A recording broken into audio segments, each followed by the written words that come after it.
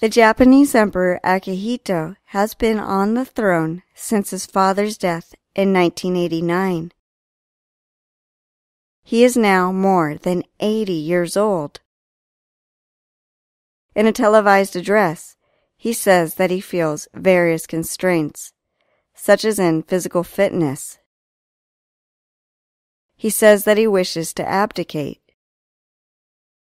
He would be the first Japanese emperor to abdicate.